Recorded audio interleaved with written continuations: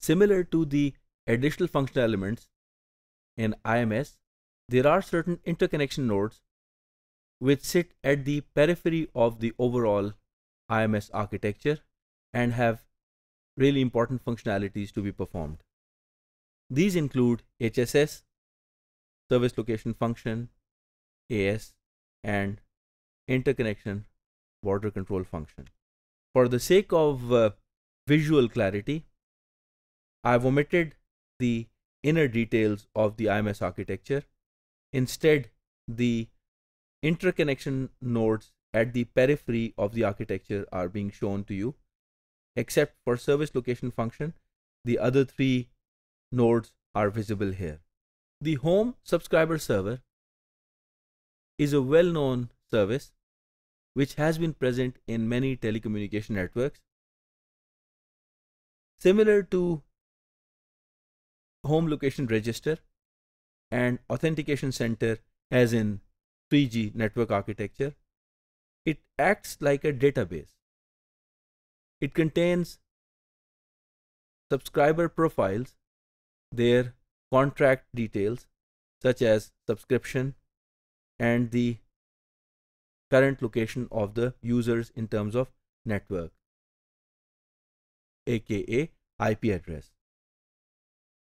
The home subscriber server acts like AAA services through the CSCF entities. So since it is not a very new concept, we can think about it as HLR, VLR, AUC in 3GPP, and the HSS node which is given in the 3GPP network architecture for system architecture evolution that came from 4G onwards. Subscriber location function is basically a resolution function.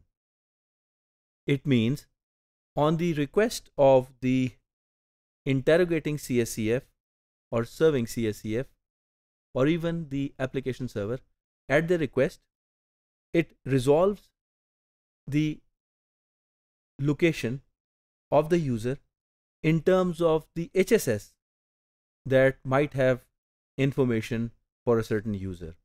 It means it is the identification of the HSS which actually would be containing the user. Since there could be a situation where there is only one HSS, in that case, the subscriber location function is not required. Then we have the application server. Application server deals with hosting, offering, and executing services at the request of a service subscriber. Since it is not exactly the direct part of the core IMS architecture, it actually has to interact with the serving CSCF using SIP protocol. The serving CSCF on behalf of the user contacts the corresponding application server.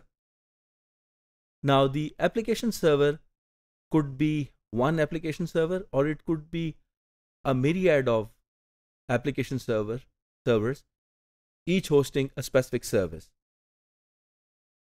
In that case, the serving CSCF has to follow the preferential sequence or the order which is supplied by the HSS on behalf of the user.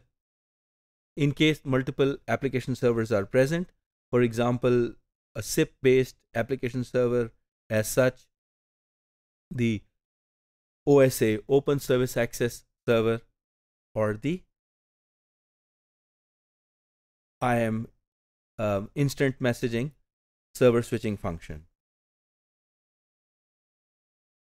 The border control is actually something that is necessary for IMS to interact with external entities. It means the calling, the video conferencing, audio conferencing, multicasting functionality of IMS has to interact with certain other entities which are external to IMS architecture.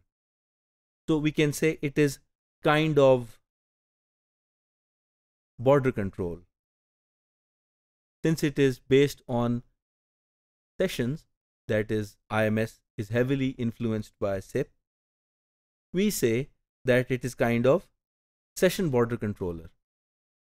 So the IBCF provides functionalities not limited to, but as basic as firewall services and network address translation, because we are talking about IP-based network.